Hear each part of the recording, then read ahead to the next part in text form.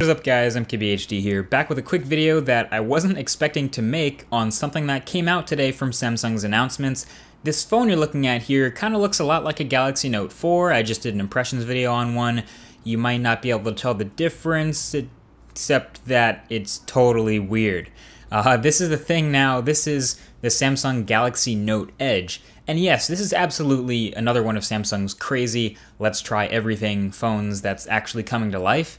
And to be fair, when the Galaxy Note first came out, it was another crazy experiment, but now they're everywhere. So maybe this is one of those things that looks crazy now, but, you know, might look totally normal in the future, who knows. So this is the Note Edge. It's clearly nearly identical to the Galaxy Note 4, its brother. It has all the same internal specs, all the same software, same camera, same everything, but it has some extra display hanging off the edge, and that's what they call it, the Edge display, or the Edge screen. So here's how it works. Up front, on the front is a 5.6-inch Quad HD Super AMOLED display. It's fantastic. So again, super high pixel density here, and then curved over on the right-hand side is an additional 160 pixel wide strip of display, and that's it.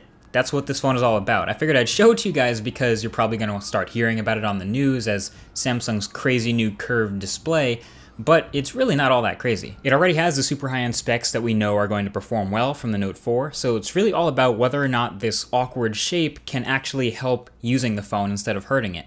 So Samsung's built in a bunch of different features into the software to work just on that strip that you can swipe between. There's sports scores, custom messages, Twitter trending topics, even an alarm clock mode that'll just show the time super dim.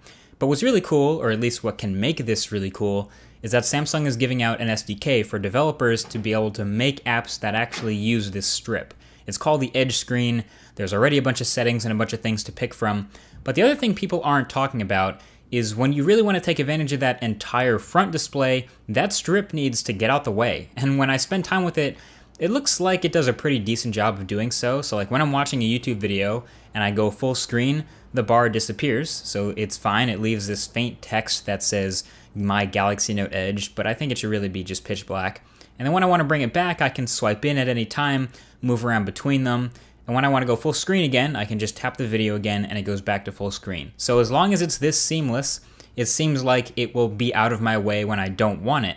And it's actually kind of hard to tell where the flat part of the screen ends and the curved part begins because the graphics overlap so often. I think the one thing they drew up pretty well is these quick tools, which are a swipe down from the side, and they provide this quick access anywhere to tools like a stopwatch, a voice recorder, or even a ruler.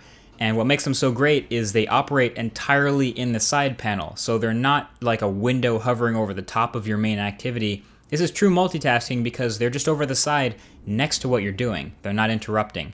That's pretty legit. Also, it left me wondering a couple things like, which hand am I supposed to use this in? Are lefties not supposed to use this? Am I crazy for thinking this actually looks kind of cool? I don't know. I figured I would show it to you guys. It's obviously a bit of a weird experiment, but something I felt the need to get on video. If you're into the Note 4, this is something that's literally going to show up in stores alongside the Note 4 when it comes out. The only difference is going to be the Edge screen and the slightly smaller 3000 milliamp hour battery, since the curve kind of takes away some space.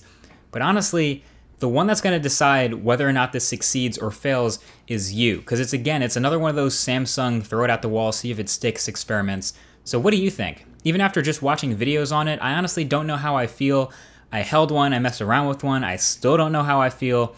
Obviously, it has a lot of the same advantages of the Note 4 with the S Pen, the camera, huge display, aluminum, but on the other hand, it still seems really awkward and unnecessary and cumbersome. But that was only after an hour of use. So let me know your thoughts. The comment section right below that like button is always open.